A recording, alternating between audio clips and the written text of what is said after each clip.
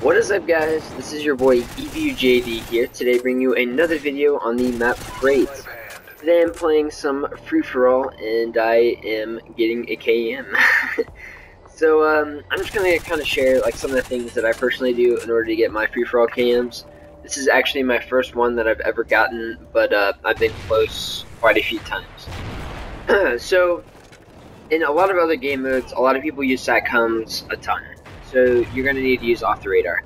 But this case in free-for-all, they don't get them as often, especially if you're going on a high streak. A lot of the other players aren't going to be able to acquire the assault streaks that they normally would be able to get in other game modes. So I don't personally use off the radar until towards my bonuses with Specialist. As you can see, it's the third perk that I acquire. And also, with the perks that I acquire, I have Scavenger first. That is a must. In this gameplay, like before before I start recording, or before I started the video, sorry, I was running out of ammo a ton. So as soon as I got the Scavenger, I had to use it immediately. Scavenger is a huge perk that you're going to. Sleight of hand is just also a personal favorite of mine. Whenever you're starting to get into a lot of gunfights, you might need sleight of hand in order to get more ammo quicker. I just personally like it. You don't actually really need it, but I mean, if you really want it like I do, then go ahead and use it. Now, the key in free-for-all is to not really camp. The whole thing, well, I guess you can call it camping, but I would call it just holding down your part of the map. So this whole gameplay, I'm just going to be standing in this corner pretty much. So as you can see right there, actually, I'm going to stop there. I needed that Scavenger pack, which is extremely dangerous. That guy should have picked me off. He was very annoying with a shotgun. I was very scared that he's going to kill me. I remember he killed me in a few games before that. Okay, but back to what I was saying. I was pretty much holding down this corner of the map.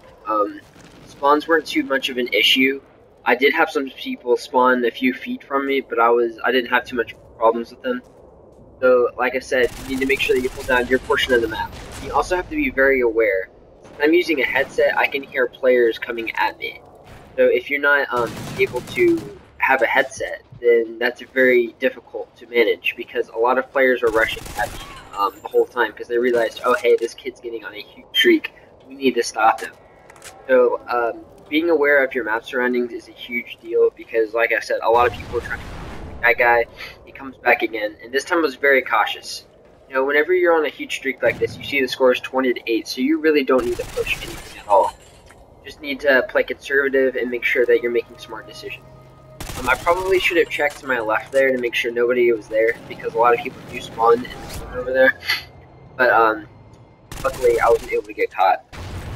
I didn't think about pushing into barn and maybe going to the other part of the map, but I figured that the shoddy wouldn't be that too big of an issue, so I went ahead and went back. But I made sure to get a few kills over here first. A lot of people on this map, they don't really go towards the middle of the map. Not exactly sure why, but it's kind of nice. Like if you're, kind of on a huge streak like this, don't be afraid to kind of cross the middle of the map because no one's really watching it. A lot of people are just fighting in their own quarters, like I am. Now, as you see, I am on a 21 streak, and I have no problem of waiting for players to come at me at all. Whenever you're, like, right now, I'm on a 22 streak, I'm just going to sit in a corner and wait for them. There's no reason to push, as I said. There's a shoddy on the map, which is not very good at all. And, I was very, very, very afraid there that I was going to get knifed. I've been knifed quite a few times off my high streaks, and there you go. There's the KEM. It is, very important to also use hardline.